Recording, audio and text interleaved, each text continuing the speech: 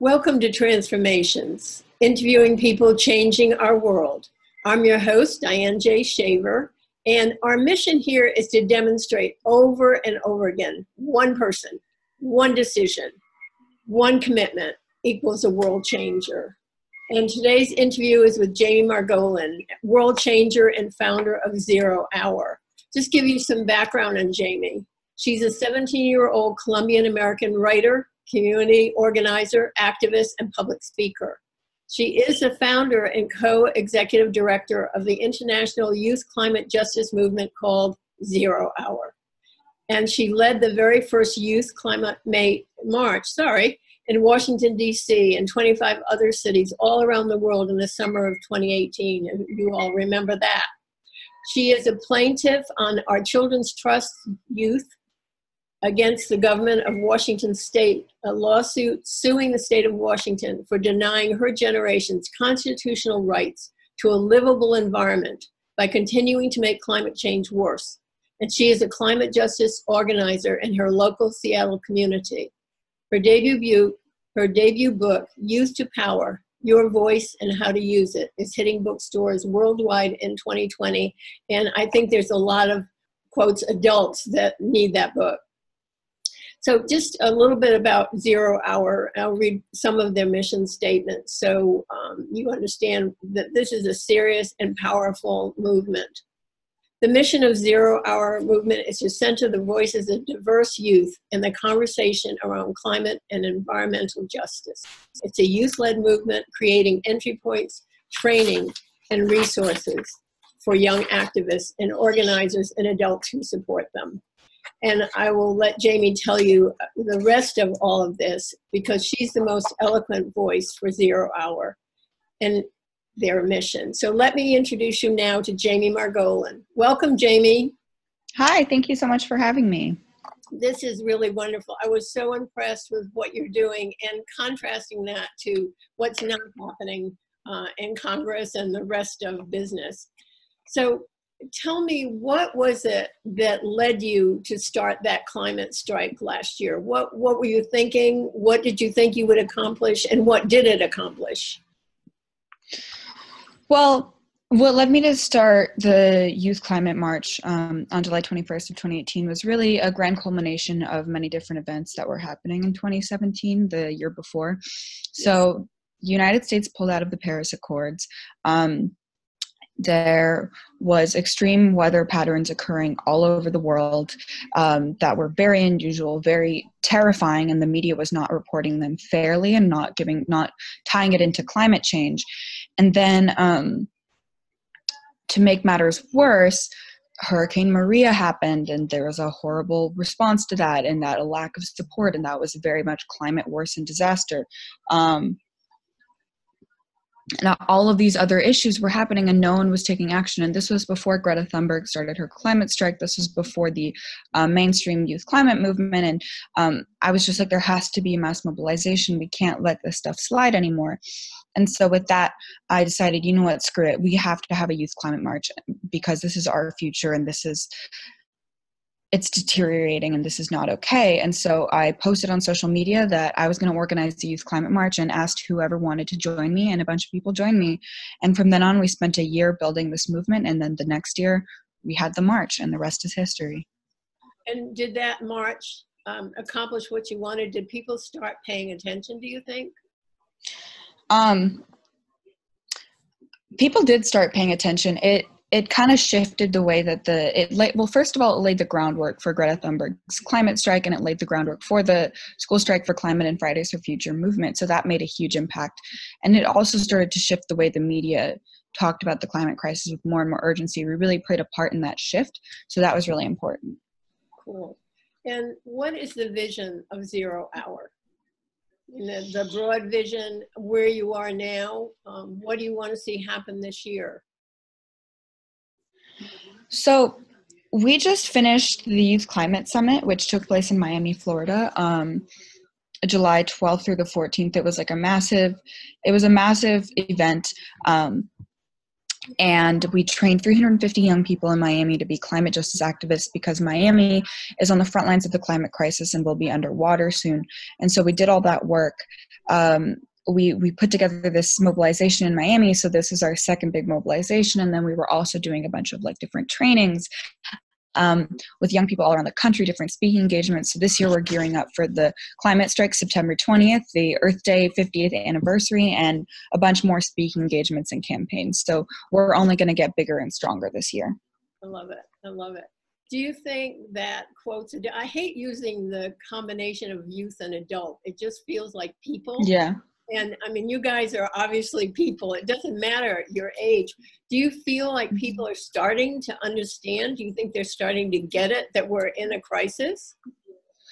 I feel like people are finally starting to understand that we're in a crisis. Yes. I feel like the urgency is stacking up and people are getting it. But it's taking a while, and it's taking a while, and it's too little too late, but we're still doing it. We got to still do the work because this is the future of our planet that's at risk right now. So if we don't take action now, then it's going to be too late. So I think it's a good start, but we need to be doing a lot more. Yeah, because James Anderson of Harvard University said, we don't have 10 years, we have 5 years. That was his last thing. So, I mean, it is escalating. And one of the things that I think there's a debate sometimes with people whether this is caused by human activity or it's also something that happened on the planet, because the axis shifted, Earth's axis shifted, and it did cause some of that. But my sense is no matter what caused it, the issues are still the same. Yeah. Well, first of all, that's not up for debate. Everyone knows what actually caused this crisis. And so, right. I'm not even going to indulge. I'm not even going to give the benefit of the doubt to any of these ridiculous theories when 97% of the scientific consensus is that climate change is man-made and it's caused by emissions that we have been emitting and the destruction of our wildlife and all of that. I'm not even going to go into it because that science is easily accessible, and I'm not even going to give those theories don't even deserve time. But yeah, I mean, no matter, even if you want to be out here speculating why and what, like the solutions that we need are still the same and the problem is still the same. So we have to be addressing it. Are you going to corporations and businesses as well? Yes. What are you doing? Yeah. So the September 20th, I'm actually organizing a climate strike on Amazon headquarters, because where I live in Seattle, we have a lot of corporate headquarters, mainly the Amazon corporate headquarters, and there's a lot of corporations that, while the governments are being held accountable, at least trying to be held accountable, for the climate crisis, corporations are kind of quietly sneaking by and destroying all life on Earth, and they're the ones who have the government on puppeteer strings. So by holding these corporations accountable, that is what I am doing. It's not specifically just Amazon. It's just that Amazon happens to be the corporate headquarters closest to my home, but it's a climate strike for corporate accountability on the climate crisis. What about oil companies? Have you had any access to any of the people there? Do you think there's any hope of them listening?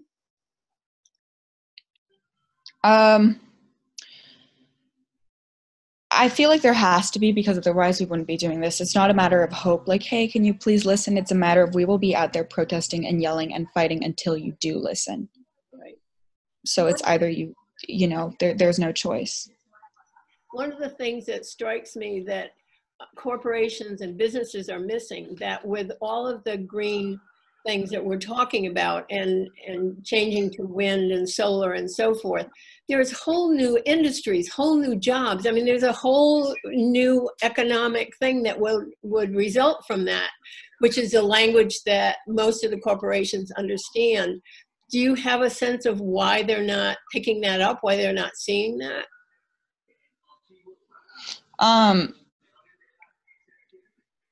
I mean, it's not a matter of them not understanding it. It's a matter of them making money off of making the climate crisis worse. So they profit off of worsening the climate crisis. They profit off of endangering all life on Earth. And so they understand, like Shell Oil and all of these other corporations that are causing the climate crisis, they know what's up. they know what they did and they know the science because they are working so hard to cover it up. Like you see, like none of this is a surprise to these massive corporations, but they make money off of it, and so they're just fine destroying everything because because of the short-term profit. There was a joke circulating on Facebook, and it said, "If you can't breathe, counting your money won't matter." And exactly. So it stymies me. How can these people do that? Because they're going to be as affected as anybody else. Their families are going to be affected. No one is immune to this. What do you think goes through their minds? I think it's not like, I think what goes through their minds is like the bottom line. They're in that big corporate space. They seem untouchable. They're at their big desks. They have all this money. Like they don't really understand what most people go through, and they're not really thinking about the actual consequences of their actions. They're just thinking about what they're getting in the short term, and it's that addictive I want it kind of thing of more money. It's never enough. So I really think that's what's going on through their mind. They're not just like, I'm gonna kill my son's future today. It's just what the side effect of their greed. But also their own future, because let's say we do have 10 years. That's not very long. And for most of these corporate executives, they're still going to be around when. But they have the privilege in that they're, the people who are rich and have a lot of money and have a lot of resources can easily go to places that are less affected by the climate crisis. It's the poorer people who will be feeling the worst effects. So they can kind of, even while the rest of the world is suffering, these people at the top can kind of maneuver for a little bit longer. For a little bit longer is the key thing, because eventually, air is air. It travels all over the planet. That's true. But the poor communities are hit the worst. And so unfortunately, that's the reality.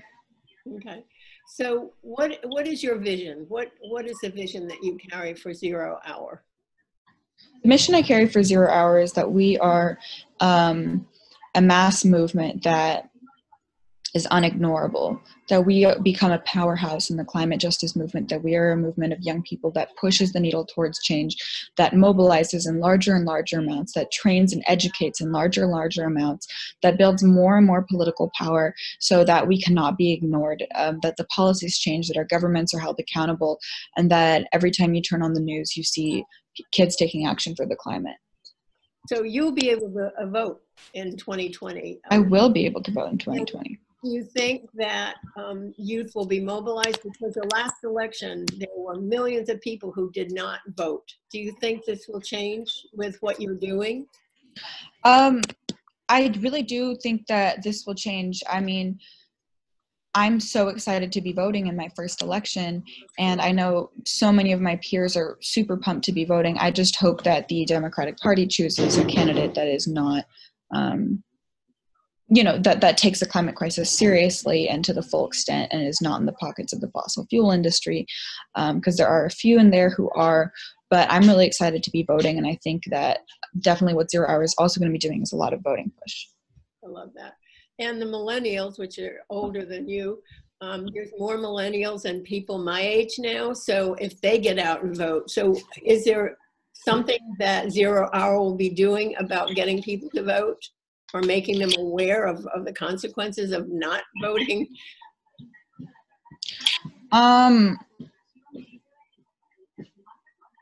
Something that 0 Hour is doing.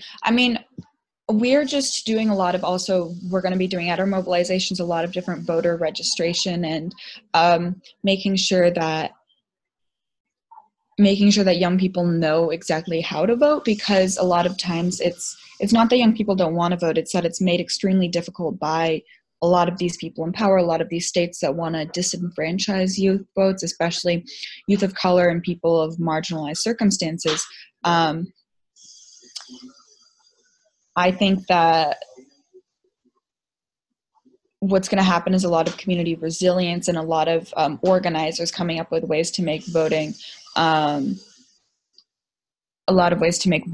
easier, because right now a lot of politicians would not benefit from having young people vote, because young people voting means that they get voted out of office because we have opinions about the climate crisis, and we care about these issues that they are destroying. So we have to fight back against voter suppression and redlining and all of those things. Absolutely, absolutely. That's huge right now, and we saw a lot of what happened with the last election.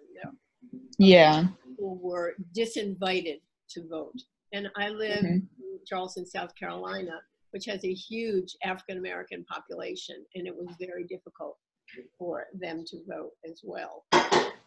Talk to me a little bit, if you would, and our listeners, about the suit against the state of Washington.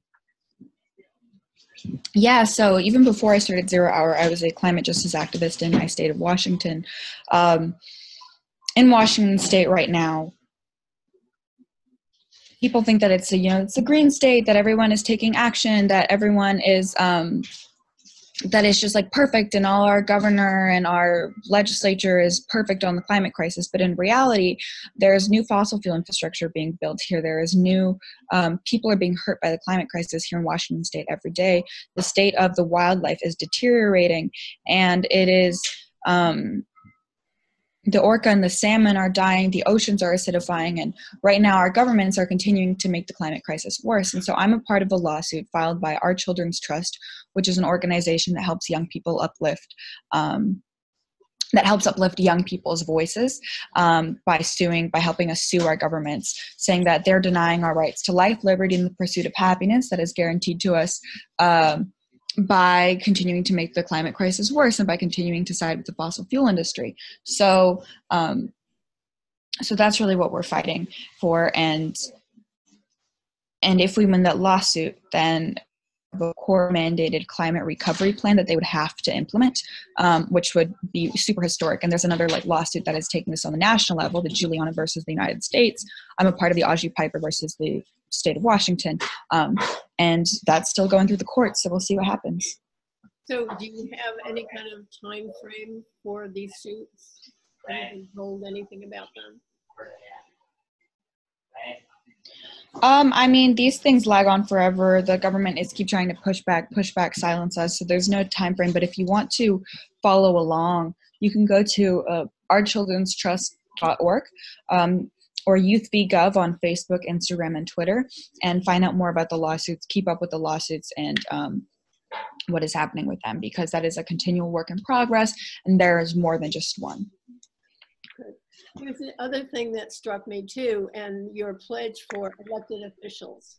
It's like, dear elected officials, we the youth demand that you reject the corrupting monetary influence of fossil fuel executives, lobbyists, or their front groups, and commit to protect our health, climate, and democracy instead. And then you had a whole list of things. Where is that? What are you doing with that? Are any of the people listening to that, or what's the response? I mean, there are several politicians that are not taking money from the fossil fuel industry and that are listening to our lobbying and listening to what we're doing and refusing money, but we have a long way to go. Okay, so what is the pledge, and how does it work, and what are you doing with it? Because I loved it. I read all of it, and it was wonderful. So the No Fossil Fuel Money Pledge is pretty much a pledge that we are working with our partner, the Sunrise Movement, to get as many politicians as possible to sign, which is pretty much pledging that they will not take any fossil fuel money whatsoever for their campaigns, government, whatever, no fossil fuel money. Because if they take fossil fuel money, that means they owe the fossil fuel industry something in return. And we cannot have any politicians in office who are under the puppet strings of the fossil fuel industry. So that is super important that does not happen. So that is what we're working on. And we're making sure that, for me, it's so important that my next president, that my congressperson, that my senator is not in the pockets of an industry destroying my life and my future. Well said. So have you had response to that already? Yeah, I mean, there are a lot of politicians like Bernie Sanders and Elizabeth Warren and others who are refusing to take money from the fossil fuel industry after the Sunrise Movement, and us have been pushing them. But they were already good on that issue anyway, at least Sanders was. So I mean, and then my congresswoman Camilla Jayapal is very good on that. And then there are a lot of like the Justice Democrats who are going on that. So there's definitely a shift, but it needs to happen a lot quicker. So what do you see going on in Congress that makes them so oblivious to this? I mean, I know that it's money. I keep coming back to the same thing, and that is they live on this planet. I don't care how rich they are, unless they're planning to live on the moon, they're going to be affected. So what do you think we need to do in order to get them to get it? Well, the only way that they're going to get it is that if we tell them that we're going to vote them out if they don't understand and if they don't take action. Like, there's no convincing, there's no words you can say to these people who have their hands so deep in the fossil fuel industry's pockets that there's such a cognitive disconnect. Like, they're so rich, they're so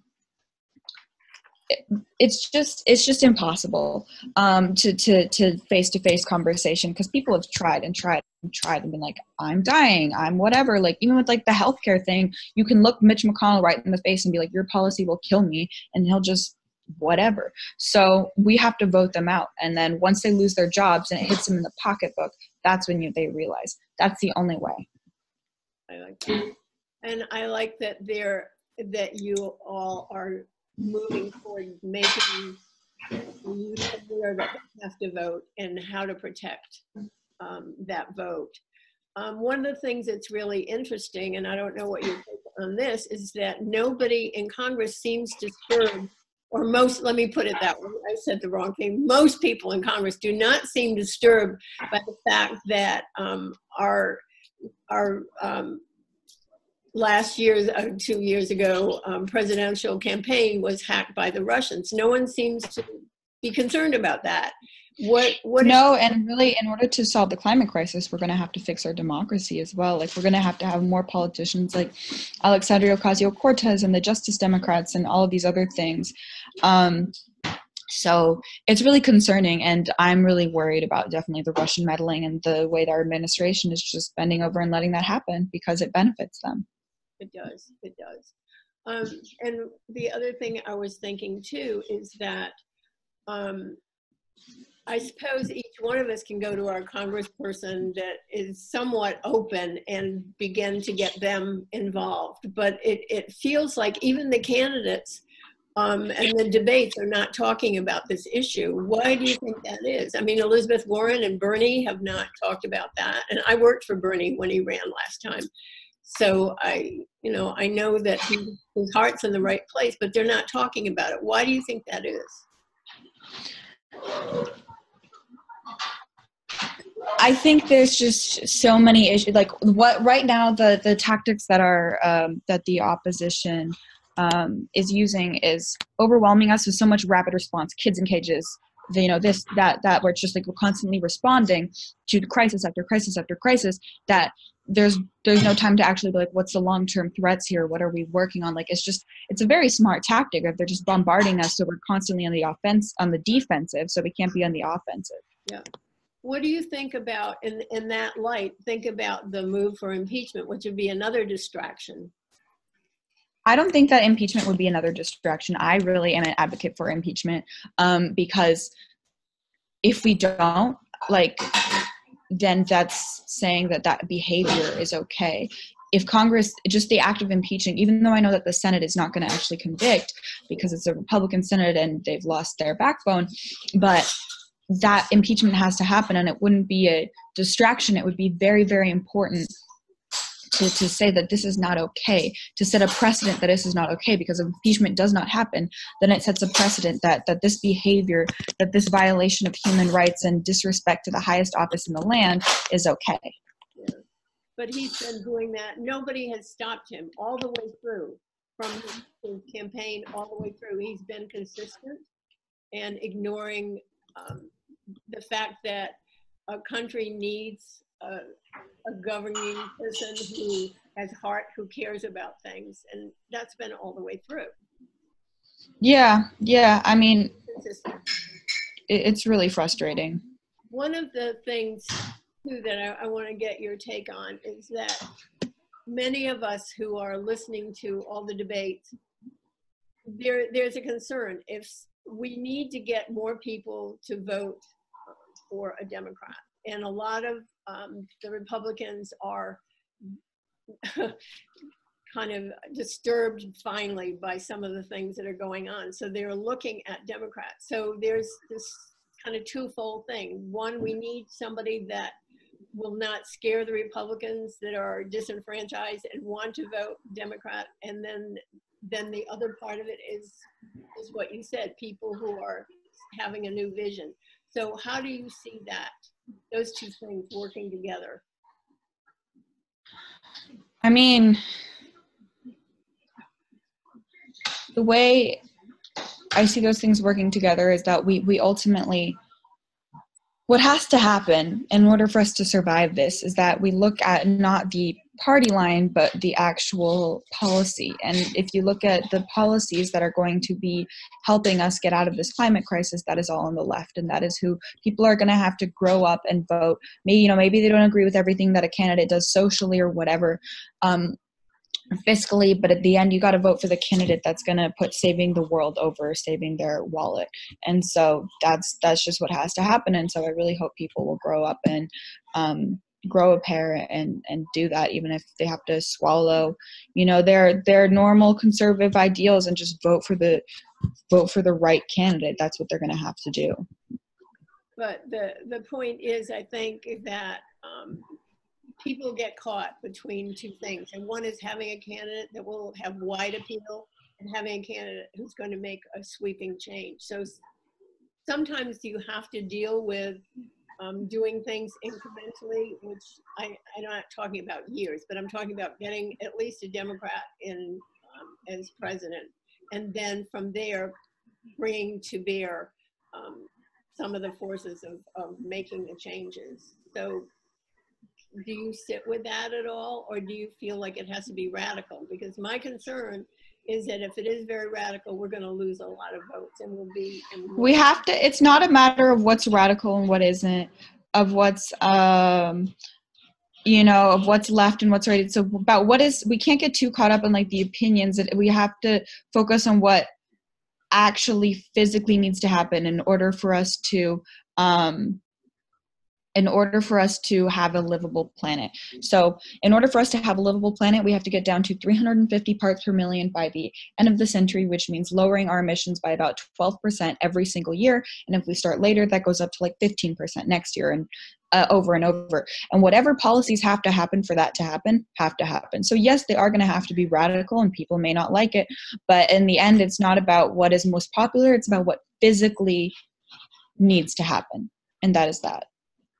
I understand. I agree with you. However, if we don't have somebody in place as a president who will at least listen, then it's a moot point at that point. Do you see what I'm saying? And I think that's where people are getting caught. I mean, you're right. There's no question. You're right. Absolutely. But what if we have somebody who's very radical running for president? I feel like very radical is a lot better. I feel like what's going to doom us is if we try to play it safe, if we try to vote for candidates who are not even really that good, who do not excite the base, who do not excite people. That is really just signing. If we try to play it safe, then that is really what's going to kill us. And so we have to go, if, Trump is the opposite of safe. So we have to have a candidate that matches that, the complete opposite of safe, the complete opposite of the aisle. Trying to play middleman, the actual base is not going to turn out. Young people are not going to turn out for someone bland, for someone who does not fulfill what we need to happen. We're just not going to turn out. Do you think that's true of the millennials as well? Millennials will not turn out. The people of color will not turn out. The marginalized communities will not turn out if they feel it's the same. Like, I feel like the media is making a big mistake by just saying, oh my God, we have to play it safe. Who could actually beat Trump? And I'm like, how could you know that? Because the polls were wrong the last election. And so we shouldn't vote for like, oh, who could beat Trump? Because in the end, we have to rally around whoever the Democratic candidate is, and that candidate has to be someone who actually fulfills what we need them to do. Do you see candidates that are like that? I see a few. I haven't endorsed officially, but I really like Bernie Sanders and Elizabeth Warren. I think they're my top picks right now, but we'll see. Okay. I like that. I mean, one of the things that I see, and and I don't know how to say this, I don't want to be offensive, but I need to say it. And that is, when we're young, we are so clear about what is right. And then as we get older, we get so pushed and pulled in so many different directions. So I love that you are focused and clear and not pushed and pulled in many directions. So how do you see your role in the election process? Will you endorse somebody? I will endorse somebody eventually. Right now, I'm still waiting. I'm still watching. I'm still seeing the debates. I'm still doing it. But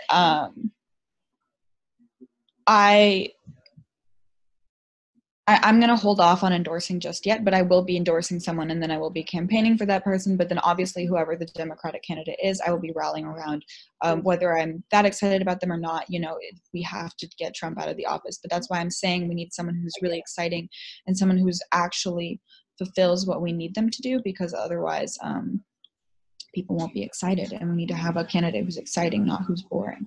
I love it. Okay, and what about the carbon tax? The Citizens Climate Lobby, I see, is one of the groups you're affiliated with. And what do you think? Not really. I'm not really that affiliated with them, actually. They're on your website. Oh yeah, I mean we're partner. We've partnered with them and stuff on stuff, but we don't endorse that carbon tax. No, it's not strong enough, and it harms a lot of the communities that are worst affected by it. It's not strong enough for those communities, and typically carbon taxing is not the end all be all of solutions. So I mean, yeah, we're partners with Citizens Climate Lobby. We'll work on them with a few things, but we're not really big advocates for that legislation, so I wouldn't really go there in terms of asking me like why it's good and why, because it's just not something we endorse. Okay, I didn't know that because I saw them there. Well, yeah, so the people on our website are just people that we've worked with, or we support each other. It's not like we support every single policy that they have. Okay, I got it. So what do you think needs to happen? I mean, like step 1, step 2, step 3, just walk us through that. What needs to happen now?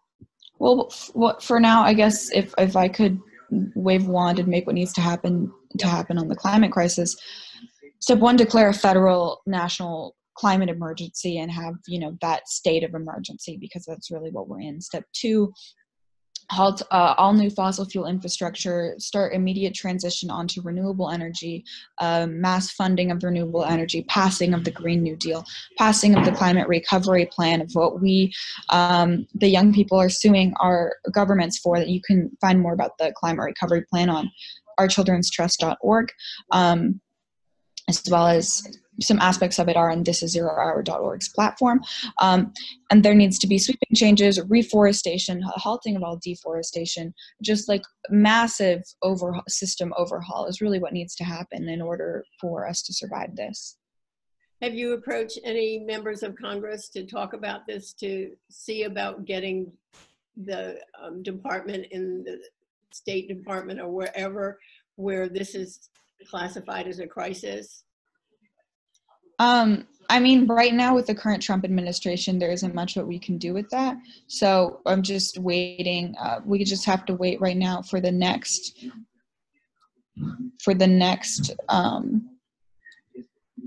administration. So right now all the action needs to be taken locally. And if every state, every city is taking action, then eventually once the administration switches, then we can immediately transition into that.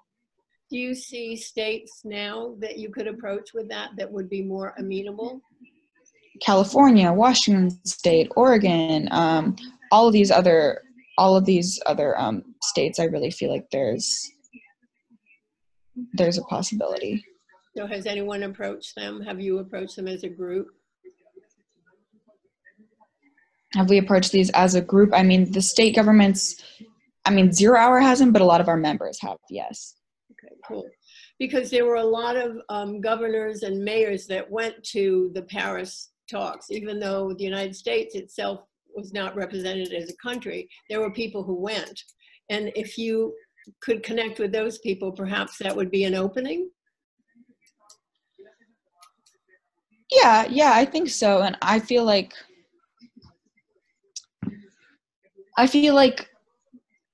there is an opening, but I also feel like there's a lot of work done locally, and a lot of local activists are taking that action that needs to happen in those communities. Okay. So how do you see 0 Hour working with those local things? So is it that you're we have local sister chapters in our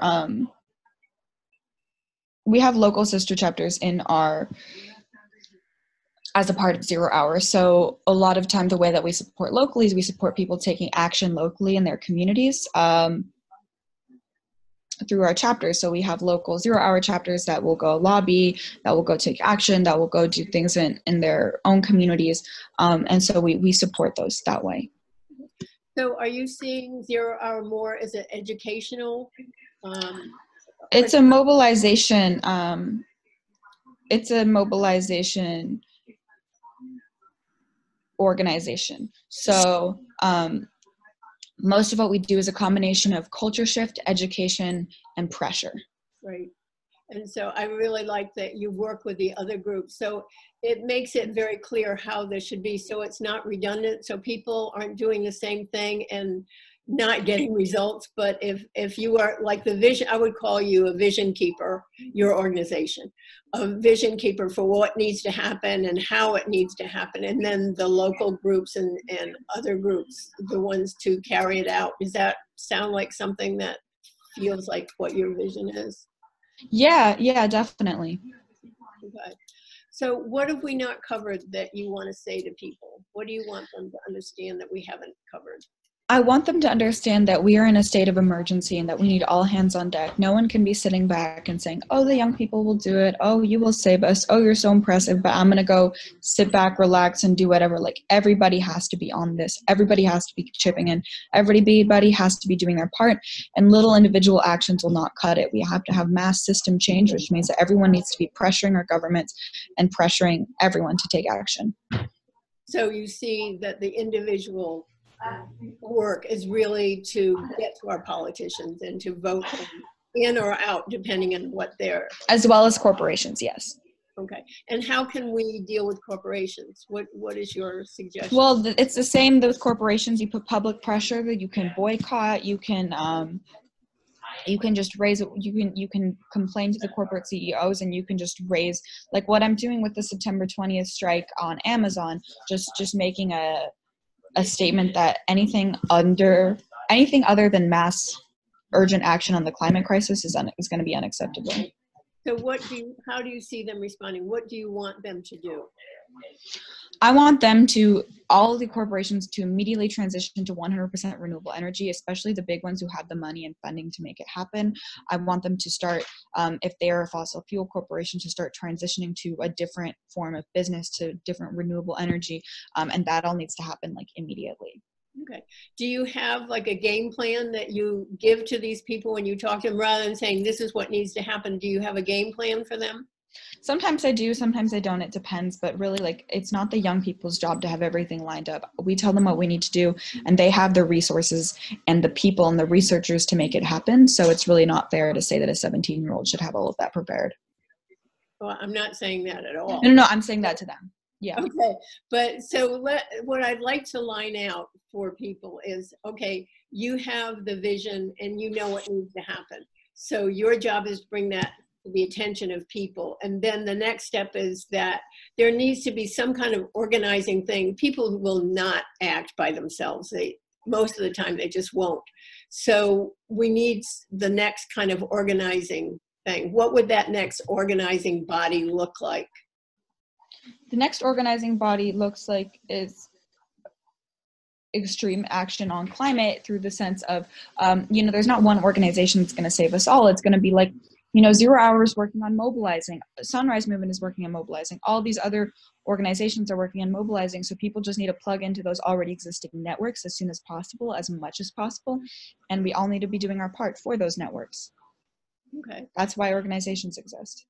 Correct. It's just that I think there needs to be a game plan, and I want to work on that too, from the motivation to actually making it happen, and right. What is going to make people feel like empower. I think one of the things, people feel powerless. That's one of the worst things that's going on. And that's why I'm doing what I'm doing, is to make people see, yeah, if you have an idea, yeah, you can make this happen. So what is it that's going to energize people to take that power and to do it? That's the next piece. That's for me, the missing piece is how to get these people, once they realize they need a leader, they need somebody who is going to do this.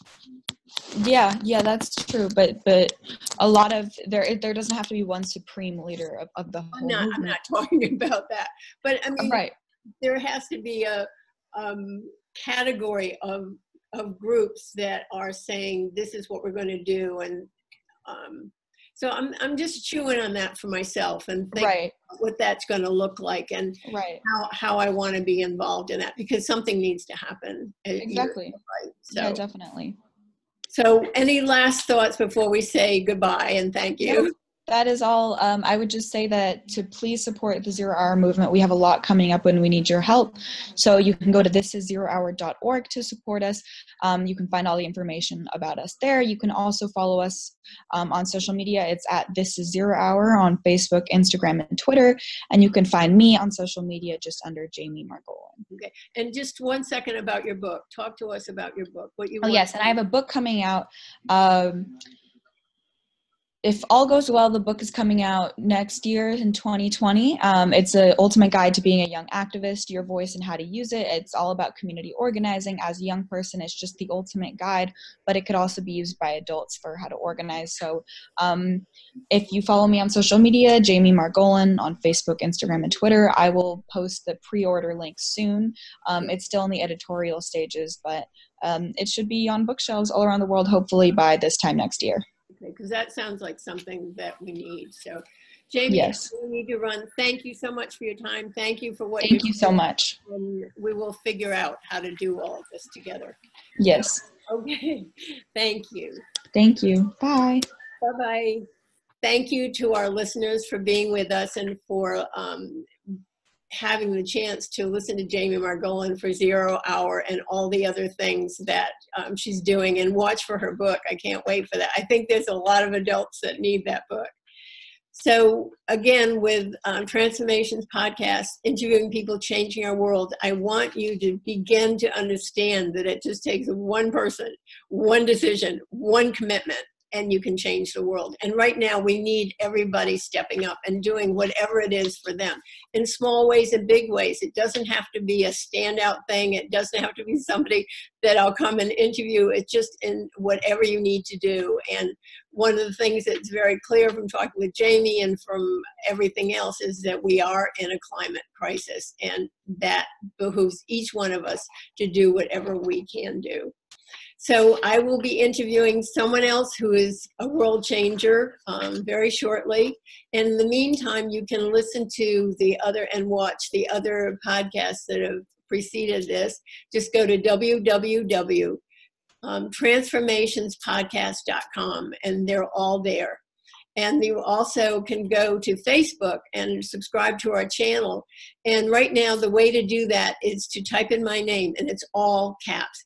DIANNE, and again caps SHAVER, and that will take you right to YouTube channel, and you can subscribe, and we'll make sure that you get all the latest ones. You can also find us on Facebook at Transformations Podcast, interviewing people, changing the world. So I look forward to next time when I interview someone who is going to change the world, and you can listen to them and be inspired and be someone who is a world changer. Bye-bye.